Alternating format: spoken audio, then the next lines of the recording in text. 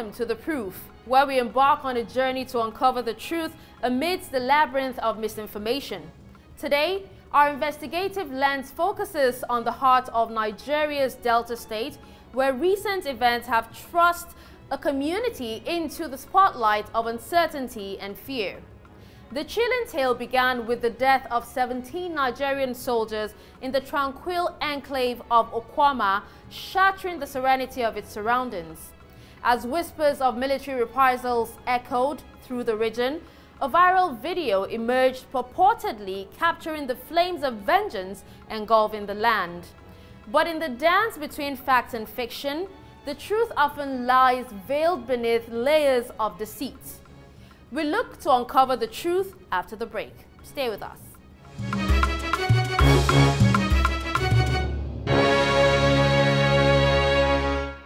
Joining me on today's quest for clarity is Catherine Adeniyi, a junior researcher at Africa Check. Thank you for joining me, Catherine. It's my pleasure, Dashen. Thank you for having me. Let's take viewers through the circumstances surrounding the event.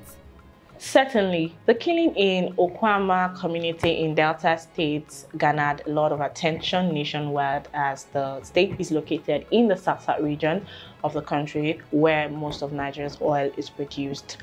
The Nigerian army said the soldiers who were murdered were on a peaceful military mission in Okuama and Okuloba communities in the state.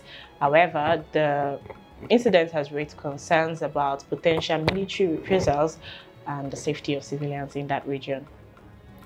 Now, turning our attention to the viral video circulating on social media purportedly showing army retaliation against the community. Where is this video being shared? How is it being spread? The video was shared on Facebook, and it was also circulated on Facebook by other users. However, there are possibilities of it being shared on other social media platforms like WhatsApp, and it's maybe hard to track on WhatsApp due to the end-to-end encryption feature on that platform. How did Africa Check approach the verification of this video? What were your key findings? Our verification process involved thorough fact-checking and analyzing keyframes in the video using Google reverse image search to assess the authenticity of the video. Now, we found that the video predated the murder of soldiers in Delta State, as it had originally been shared online on TikTok in January, and it depicted a fire outbreak at Nembe waterfront in Rivers State. That's quite intriguing. This is a good place to take a break, by the way, Catherine.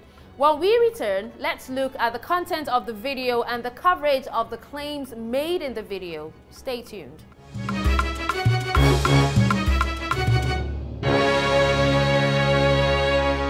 Those people that used to say, bring money and you collect extra, like that's actually a scam. Oh, sorry. To celebrate the 2024 International Fact-Checking Day, we're also asking individuals on that one information they thought was true, but turned out to be false. Let's go. One form of false information is during the Ebola crisis. Information going around that period was that if you bathe with salt, it will clear Ebola. But later on, we find out that salt doesn't clear Ebola. I clicked on my WhatsApp. So I saw a message saying that MTN are sharing free data.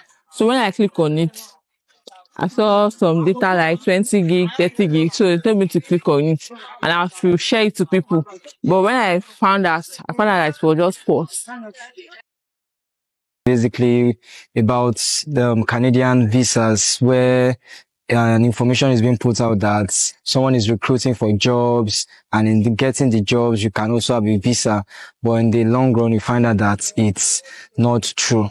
And at the end, we end up stranded on the way. On the Opera Mini app, it popped up that Tinubu is giving out 15,000 to 36 million people in Nigeria. So, Oh, really? I have to click it. They asked me of some information about myself, which I actually provided. But after sometimes, I discovered that it was not true. So some of those things normally happen like that. Maybe some people use it to scam people, actually getting their information, some BVN and all those things.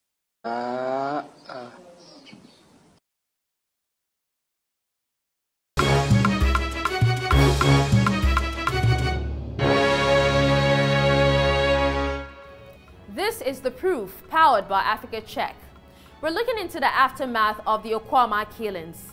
Now, after the tragedy, a video made the rounds and went viral with claims that it showed reprisal attacks on the Okuama community because of the soldiers' deaths.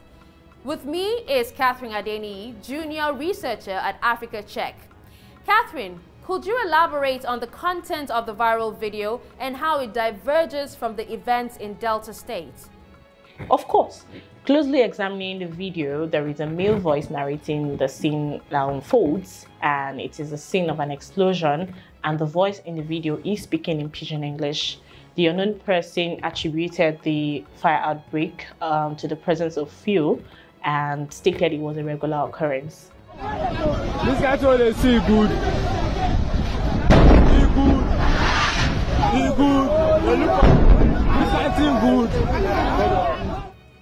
Catherine, given the gravity of the situation, one would expect credible news organizations to report on such events. Yet, there seems to be a lack of such coverage.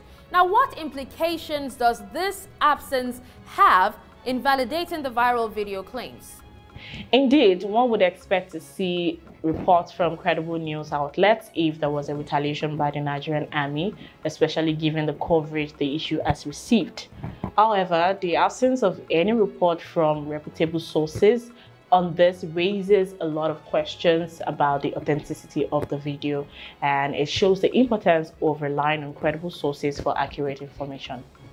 Thank you for highlighting that aspect. In light of your findings, what advice would you offer the public regarding discerning truth from misinformation in such situations? The public must exercise critical thinking and rely on reputable sources for accurate information, especially in times of uncertainty.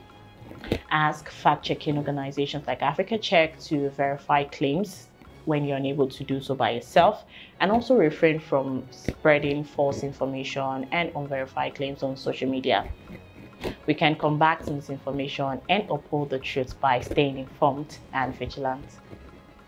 Thank you once again, Catherine, for your invaluable insights and expertise. And to our viewers, remember to stay informed and discerning amidst the deluge of information. If you have comments or a claim you want us to fact check, tweet at AfricaCheck_NG.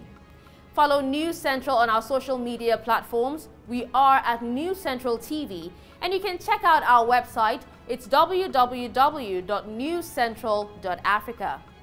Stay informed, stay vigilant. Until next time, I'm Dashen, Usman, signing out.